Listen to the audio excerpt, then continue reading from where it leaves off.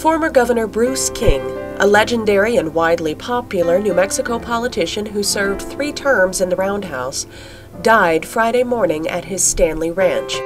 King, who was 85, had been suffering from heart problems and the loss of his wife last year. Former First Lady Alice King, who was equally popular during the couple's long public life, died in December 2008. The former governor was with family members when he died, said his son, New Mexico Attorney General Gary King. The former governor also is survived by his oldest son, Bill King of Stanley.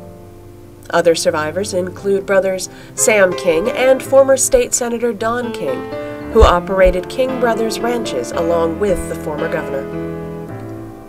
Funeral plans are pending.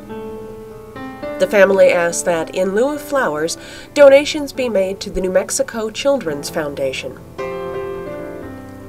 Tributes to legendary former Governor Bruce King are pouring into the Journal's news desk today. Here are some of the first. Richardson has ordered flags in New Mexico flown at half-staff until further notice. Governor Bruce King's death leaves a huge void in our state. Bruce King was an innovative, far-sighted governor who knew the state better than any living New Mexican. He was as genuine and colorful as his cowboy boots. I can just hear him say, "Mighty fine," as he shook another hand.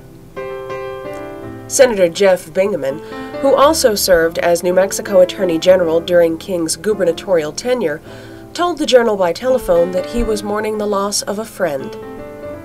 "I had great respect for his commitment to public service, his integrity, and his political skills," Bingaman said.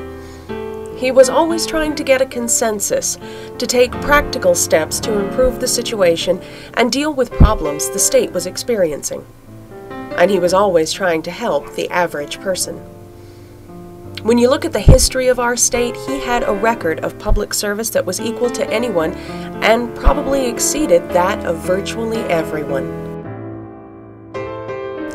Representative Martin Heinrich issued this statement: "Bruce King will always be one of our greatest New Mexicans. Governor King was so kind, and he served the state in so many ways. He will truly be missed. When you think of New Mexico, you think of Bruce King. Julie and I send our thoughts and prayers to the entire King family."